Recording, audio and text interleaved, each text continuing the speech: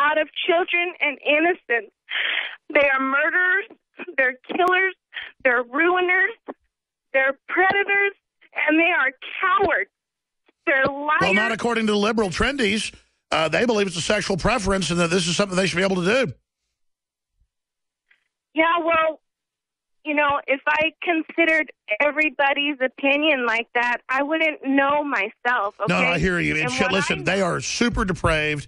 They've done everything. So their new religion is being able to do things like this and go after people. And, guys, I just banged the table and lost my audio. I just caused some kind of weird short, and I barely banged it. Probably all the earlier banging.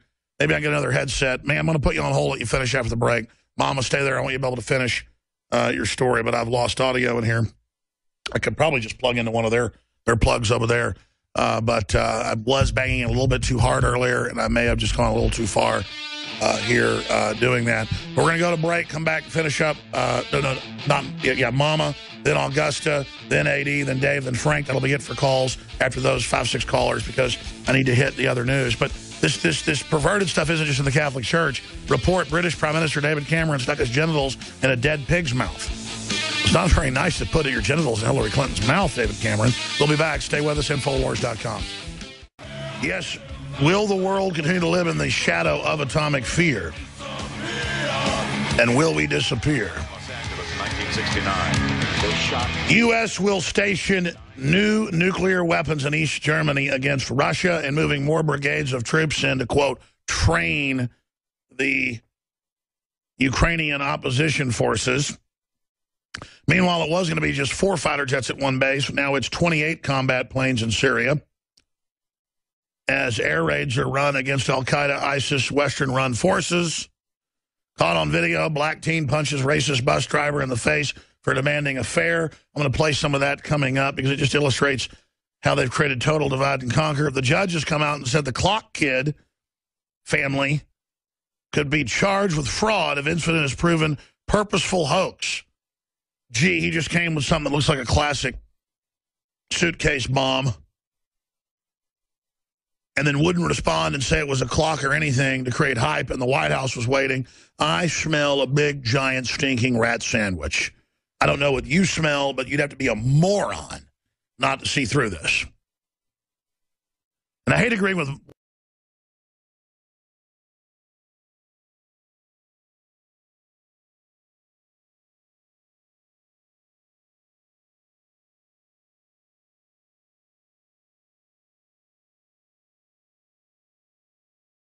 have fantasies.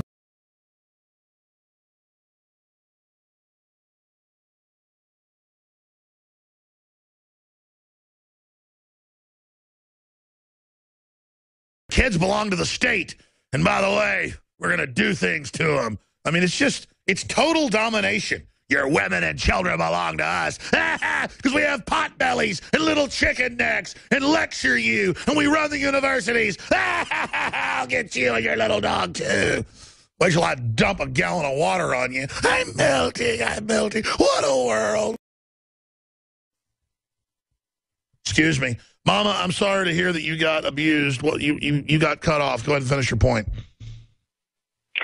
Yeah, I appreciate that, Alex. And I love that you bang your table so hard.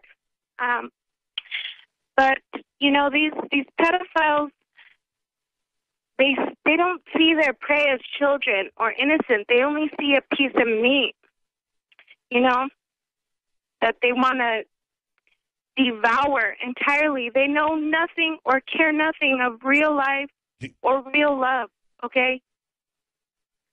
Also, the pedophile promoter puppet Pope, he should be in jail. He has an arrest warrant out for him through the international courts that have found him guilty of crimes against children and people. You know, these criminals just flaunt it, and I'm well, absolutely. Throughout history, every time a civilization falls, it's not normal, but it shows up over time in every civilization that PBPs, potbelly pedophiles, show up, and what they want to do is abuse children. They want to sacrifice them. They want to torture them. They want to rape them, and they want the energy of the child. And it just arrives every time. And now they're going to sell it as a right and a great honor. And then now we're going to hear the announcements of how great pedophilia is and bestiality and everything else. And again, it's not just that they're going to have sex with their donkey or whatever at their house, poor donkey.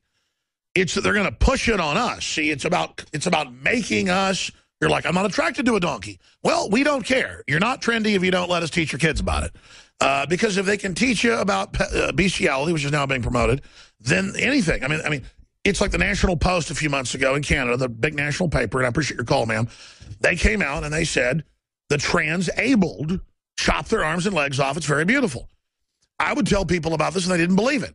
But now they want the state to pay for you having your arms and legs chopped off, and then you're on welfare, and you're tended to by the state, and then other people come by that torture you. There's different fetishes, but I mean, I knew about this over a decade ago. And then you're tortured, and you like to live in a box and wear a diaper, and you're tortured. I'm sorry I have to talk about this, but your children are now being taught. And then they're going to have basically in the future little baby carriages that the school has in the special ed area, and they'll wheelchair around the kids that have had their arms and legs cut off because that's part of the culture. And Mommy and Daddy, I feel like I want my arms and legs cut off because that's what they'll be taught in school. And they'll go and have their arms and legs cut off. And then they'll also be the kids at school that have their potbelly pedophile mentor that'll take them off, to a nice facility where a bunch of old men will hang over your daughter or your son, and that'll be a good thing. And if you don't like it, SWAT teams are standing by. So, and you're going to drink fluoride, you're going to take forced inoculations, and you're going to die. And there's just going to be people dying everywhere, just frolicking in Satanism and giant PBP command bases everywhere feeding on our children. So PBPs are taking over. And I'm not even being sarcastic. Black boxes and everything, taxing you, scamming you, gang raping you, chemtrailing, geoengineering, atomic testing in the upper atmosphere, total insane asylums, mass drugging of populations. This is what evil is. Welcome to Planet New World Order, baby. And see, I'm not crazy. I'm in the enemy's mind. I know them. I mean, look. When they announced 10,000 refugees last week, I said, it'll be a couple 100,000 in the next few weeks. Now it's 300,000. And I'm not bragging. I'm saying I know how they operate, okay? I mean, Hillary Clinton, from our deepest research, likes to dominatrix women. Well, that's grown women. I mean, that's her issue. I'm not attacking her for that. Her wanting to take Haitian children's money for her private jets is wrong. Her wanting my guns is wrong. Her wanting to shut off our power plants is wrong. Bill Clinton, though, crosses the line. He likes to rape women. And I don't like guys that rape women because they like to rape other people, too. They like to dominate. That's how you could tell Gore Vidal had a screw loose because he wrote in books. I've read some. He's a very smart guy. He'd been on the show before he died. He was a listener. But he said all sex is about power and domination. And he wrote books, about trannies raping men. And, you know what, Gore Vidal, something's wrong with you. I bet money he was abused or something as a child. That's my opinion. Because it's not what sex is about. It's not about power. And if you think sex is all about power, then something's wrong with you. And see, that's where the divide happens here. There's people that want to empower humans. There's people who want to dominate humans. Well, I'm in the camp that wants to dominate the tyrants. I don't want to dominate the innocents. The problem is the average person who's in the camp of wanting to have free will not dominate the tyrants. And so they get dominated. And so that's the paradox. Those of us that are for free will, are for empowering, but are in the camp of wanting to dominate the tyrants are few and far between. And that's why the enemy has set up the screens and systems in the culture to try to dominate us before we get off the ground. So decide which camp you're in. Are you in the camp that likes to empower people, or are you in the camp that likes to dominate people? And that's where the paradox is of the sheepdog, which I didn't get from American Sniper, folks.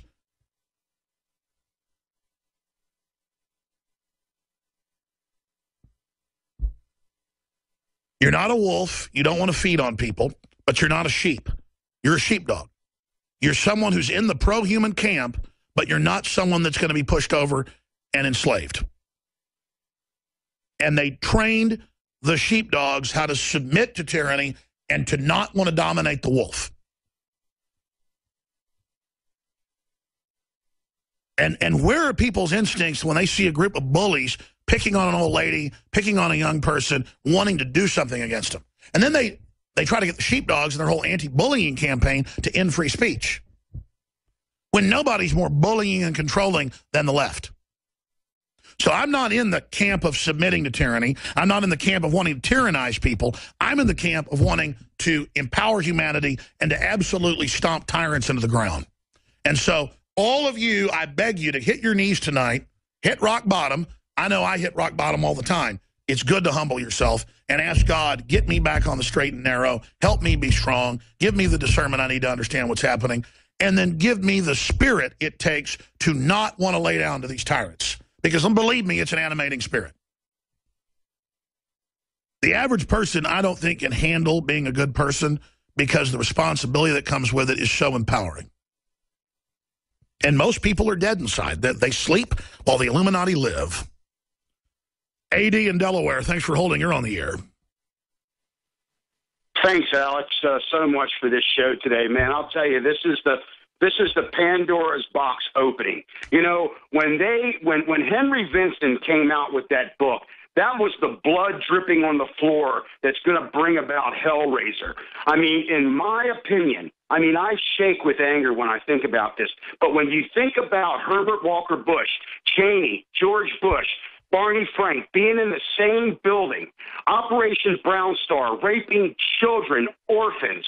This man has documented this stuff. And then you're looking at 411 Vanish, where people go to Yellowstone.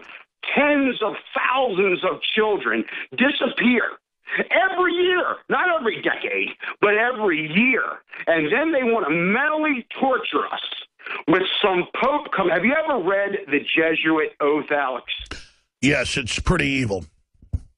It is beyond the scope of humanity to think that these people walk around in pajamas with their solid gold staff and whatever. What are they? We get a Pope mobile. Listen, we've heard decades of rape coming out of the Vatican. The Vatican's got $30 trillion of our money. Everybody, Geithner and everybody puts their money over there. The bottom line is, I want people to understand that this is the Gazarian Zionist mafia at the top, the Umbra, the deepest, darkest, the worst evil on the planet, who have had 6, 7, 8 heart transplants. We don't even know how old they are. But this is the one, Alex. This is the Clash of the Titans. They called our return. You know, I talk to troops. I don't talk to too many police. Man, let me tell you something. These guys, these kids, they are bent. They're so broken, they can't even remember what. I'm telling you, Alex, they gave them opium dope. They gave them nano. No, I hear you, and I appreciate your call. My whole issue is I don't want to make this about Catholics or Protestants or Jews. It's evil people at the tops of major organizations promoting bad things. But it is very, very frustrating. Joe Biggs is on record. He was in Esquire. He was in Rolling Stone. He was, off and on for 3 years.